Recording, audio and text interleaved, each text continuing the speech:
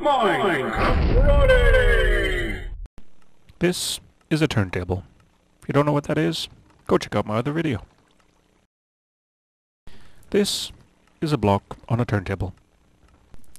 These are two redstone torches on opposite sides on the block on the turntable. The turntable's selector switch is in the first position, which means that each tick of the turntable is half a second. This means that every second this light block turns on. This means we have a 1 second clock. This block dispenser is triggered every second.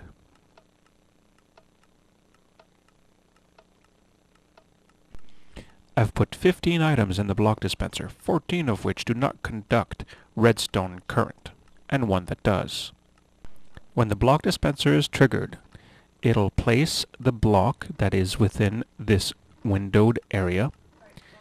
When it is untriggered, it will take it back in, and this windowed area will move to the side. So it'll dispense every block, one after the other, in order. I'll put a dollop of redstone here, and you'll notice the timer begins. See how it cycles through each item?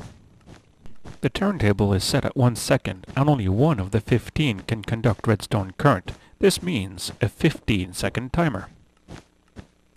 The turntable at position 1 is half a second. If I double that, it is now a 30-second timer. I double that, it's a 60-second timer.